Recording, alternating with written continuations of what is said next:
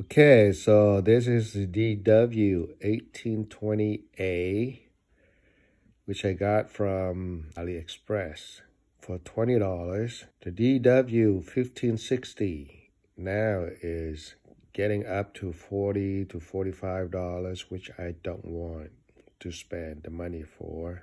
And I'm going to put into this HP for macOS Catalina to see if it works. So this one is the original. So we push it in with the angle and move the antenna out of the way so we can put it down and put back the screw. Okay, so make sure to put back the antenna correctly. And this one is CN0VW3T3. And this one has Bluetooth. Wi-Fi is working. So let's check the speed on the Windows. Let's run the speed test. So I think it's better than the Mac. Well, we can't tell. The Mac was connected to the Dog and Monkey. This one is Dog Monkey 13. This one is 5G. So my plan is 100 bit per second. So the Wi-Fi works perfectly on this one with open core. And dw1820a is a hard one to do. And Clover wouldn't boot at all. I mean, it would boot, but it would never get the Wi-Fi.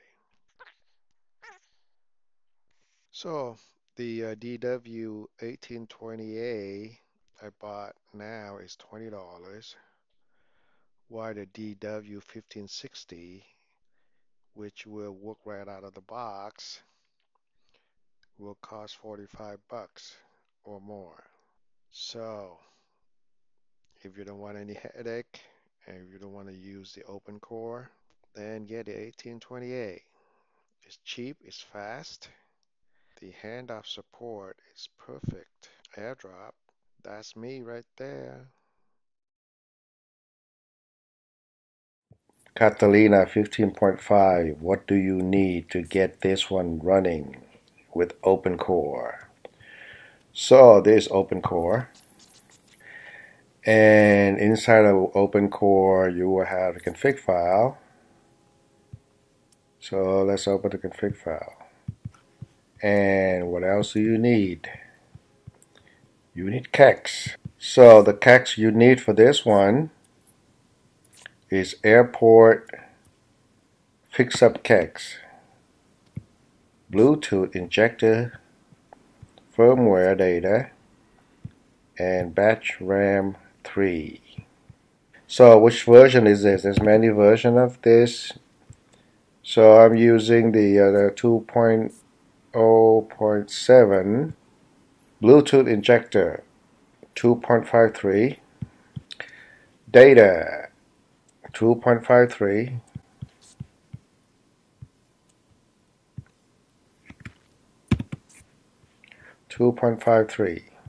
have to go to the kernel and add files in there.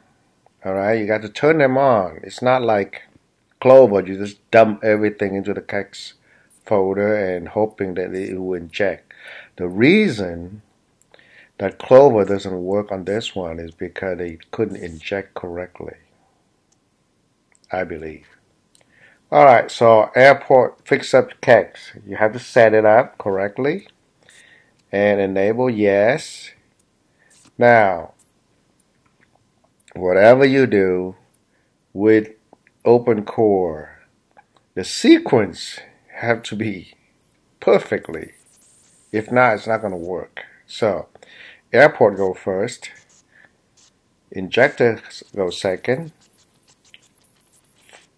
firmware data third, and the fourth one is the patch RAM 3.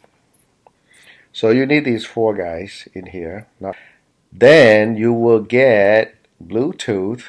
Oh wait, on the device property, you need to add PCI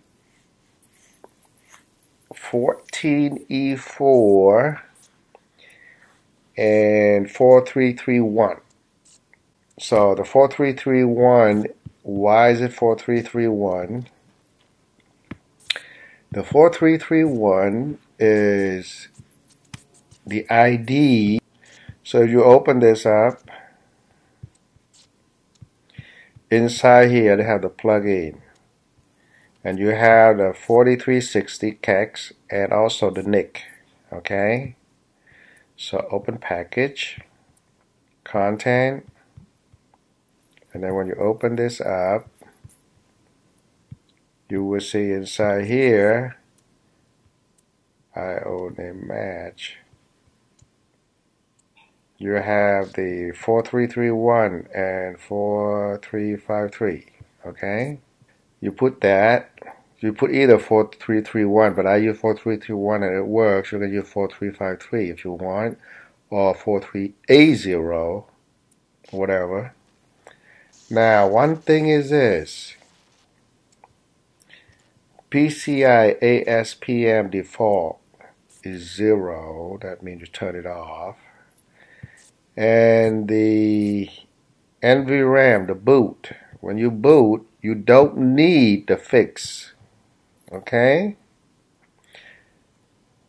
So with this open core, it's really good. You don't need that BRCMFX drive dash dot driver equal to 1 or 2 or whatever. So this one alone, it will work already, but it's very touchy about the ACPI. So if you use the ACPI and the patch for the battery, like this one, it won't boot if you use read write everything DSDT and SSDT. If you use the original extracted by Clover and patch it, then it will work. So it's very touchy with that. Or you use the original DSDT, which means that you don't turn it on. If you turn this enable off, then it will work too perfectly. But you don't have the patch of the battery, therefore you cannot tell if the battery is on or off, or how much life you have left, like 87% or whatever. All right. What's the difference between the origin that extracted by Clover and the one I got from read write everything? So here it is. The read write everything has 10 SSDT, while the origin from Clover only have 8 SSDT. So this is the difference. So finally I tried the original and I patched with the battery. And you don't need to patch a lot. All I need to do is to patch the battery and the Wake version 2 and the 6D, the power, USB 3.0 Skylock, for it not to instant wake. Okay, so it's just 3. I have to put everything on here. So PNLF is for the dimmer. Okay, and I put all the 8 SSDT. Well, make sure they compile. So you have to fix it to make it compile, right? So these are compiled already. That means it's good. So you put all the SSDT in here, all right? and you use the PRGen. So this one is generated by PRGen. So this one, what it does is it give you the power management. Look at this. You see that? So it's supposed. So you need to use this instead of plug-in type. Because when you put in a plug-in type, it won't boot for some reason. I have one other tutorial on the PRGen. If you download, go to library, SSDT PR generation, okay?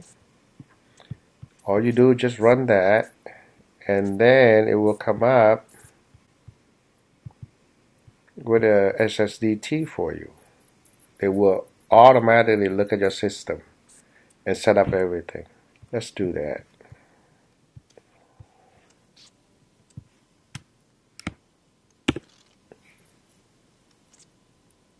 See, you come up right here. You open it up, 3400, and what is the minimum? The PCI where your dw1820 resides. So what you do is you use the hacking tool, and you go to the PCI, and right here you will see Broadcom. Copy the device path. So you're going to open one of these, text file or whatever. There it is. So that one is for where the dw1820. So the device property here, when you add this whole thing right here, the only thing you add more is the PCI ASPM default. So you just add it in here after you get this one done, after you copy this and you get it done. So if you can't even do this, then I don't think you can do that.